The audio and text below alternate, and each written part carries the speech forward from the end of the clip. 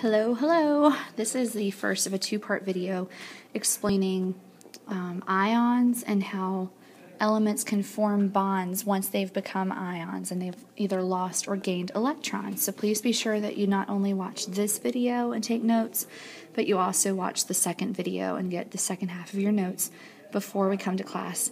And that way we can get some practice and everything. We don't have to waste class time by reviewing the same information again. So, when we talk about bonding, there are two different types of bonding. There's ionic and covalent. We're going to talk about covalent later on in the week. Ionic bonding is when atoms react and they form chemically stable substances, and they're held together by chemical bonds. So the chemically stable substances means that they end up having all of the electrons that they need in order to fill their outer orbital. Atoms can gain, lose, or share electrons in order to get 8 total valence electrons. So gaining and losing electrons means that they become ions, and sharing electrons is what we'll talk about later with covalent bonding. Another word for covalent bonding is molecular, so you see that there in the third bullet point. So just to review what an ion is, it's an atom or a group of atoms that have become electrically charged. And the way this happens is they either lose an electron or they gain an electron. And the way that we are going to write ions out is we'll have the element symbol, and then you'll have a superscript. So that means you're writing it above the normal line that you write on. And it'll be a little smaller. And you'll see a plus or minus sign along with a number. And the plus or minus sign means that there is a charge. So for example, we've got K with a +1 charge. That means potassium has a +1 charge overall. Then you've got Cl -1 and Mg +2. Cl is chlorine, Mg is magnesium, and hopefully you're studying for these element quizzes that are coming up, and these are some of the ones you have to know. So valence electrons, just to review, those are the ones on the outermost shell of an atom. These are the ones that are involved in chemical bonding. So they're kind of the most important electrons that we deal with when we discuss the Bohr model of the atom. So we get an ion, again, when an atom loses or gains the valence electrons. So an atom has a neutral charge when we look at it on the periodic table. And if it gains the electrons, then it has an overall negative charge because the electrons have a negative charge themselves. So if I gain 2 electrons, it would have a -2 charge. If I gain 3 electrons, it would be -3, and so on. If a neutral atom loses these electrons, then we would have more protons than electrons. Remember, protons have a positive charge, so the overall charge of the atom would then be positive. So remember that element position on the periodic table and their group number directly relate to how many valence electrons they have. When we skip transition metals, remember the transition metals are the weird ones that depend on the situation. So we're going to ignore those guys for right now. But let's look at silicon. I want you to look at your agenda, or if you have a periodic table on the computer you can look at. Silicon, if you can find it, is located in the 14th group. And so what it's going to do is, the whole idea here, all these elements really want to be like the noble gases. They want to have a full ring of valence electrons, just like the noble gases do. Remember, noble gases don't react with anything because they have everything they need. And so silicon, because it's in group 14, because of its position, it loses 4 electrons. And so if it does that, it resembles the element that's 4 spaces in front of it on the periodic table. And we'll see a visual of this in just a few minutes. Because it loses 4 electrons, it has 4 more protons than electrons overall. And that positive charge for protons means that silicon would have a +4 charge as an ion. Now, oxygen is kind of close to the noble gases when we look at where it is on the periodic table. It's in group 16. Group 16 elements have 6 valence electrons, and all they need to have is 2 more electrons to be like the noble gases. So because of that, oxygen would need to gain 2 electrons to resemble the noble gas, and when it gains 2 of those negative charges overall, it would have a -2 charge. So that's why we write it the way we do there. So what we're going to do is identify these charges. We're going to find each of these elements and figure out where they're located and how they can be like the noble gases. So if you can find lithium, it's in the first group, the alkali metals. And so we can decide, if you go to the right, and we're just going to hop on each box to the right.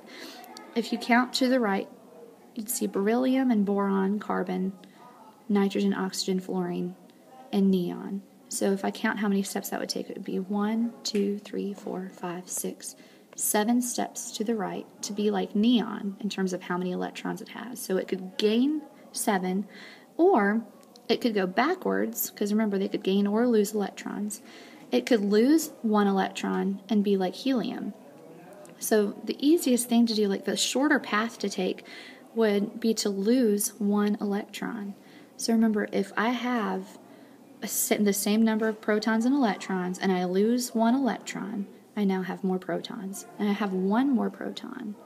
So overall, lithium would have a +1 charge.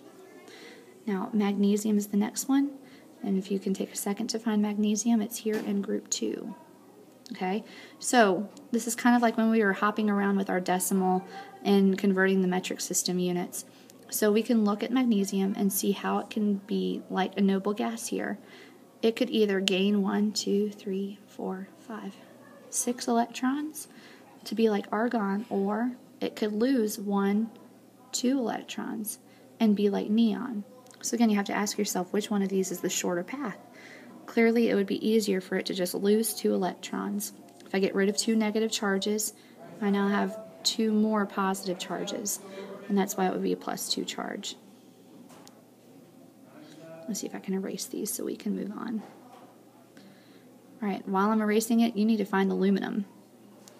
And hopefully you've done that now. Aluminum here is in group 13.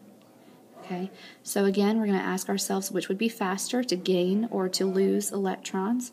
So we could either gain 1, 2, 3, 4, 5 electrons, so we would have the same number of electrons as argon and have a full shell. Or it could lose 1, 2, 3 electrons and be like neon and have a full shell. So you should be able to tell it would be faster or easier for it to lose 3 electrons.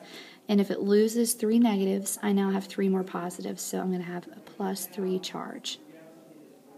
Okay, now phosphorus is here in group 15. So here's where we're starting.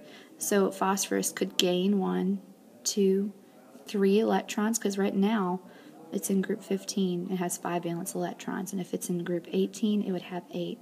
So it could gain 3 and be like argon, or it could lose 1, 2, 3, 4, 5 and be like neon. So at this point, we're closer on the side of gaining electrons. Now, if I bring in 3 negatives, then that means my overall charge is going to be -3. Okay, again, I'm going to erase all these tracks, and while I'm doing that, I want you to find oxygen, either on your own periodic table or on this one on the slide. Now, oxygen is here in group 16. It has 6 valence electrons as a natural element. Now, it has an option of either gaining 2 to look like neon, or it could lose 1, 2, 3, 4, 5, 6 electrons, and it could look like helium when we draw up the Bohr model. So here, it would be easier for us to gain 2 negative charges or 2 electrons, so our overall charge would be -2. Our final example here is bromine, and this one is in the halogen group, group 17. It's right next to the noble gases. It could gain 1 electron to look like krypton, or it could lose 1, 2, 3, 4, 5, 6, 7, and look like argon. Well, it would really clearly be easier to just gain 1 electron and look like krypton when we draw out the Bohr model. Oops, I shouldn't have done a plus sign. Sometimes we make mistakes too. So it should be a -1 charge if I'm bringing just 1 electron in. Okay, and we're going to do a ton of practice with this in class on Monday. So if you're not quite sure how we're doing this, please come in with questions and we'll review this information. All right, so finally, sometimes we have ions that are made up of more than 1 atom, but they together act like just 1 atom, and this is called polyatomic. Looking at the word polyatomic, this beginning part, poly, you may have seen it before in polygon, and you should know that this root word poly means multiple, more than 1. Okay, and obviously atomic is talking about atoms, so multiple atoms that act as ions.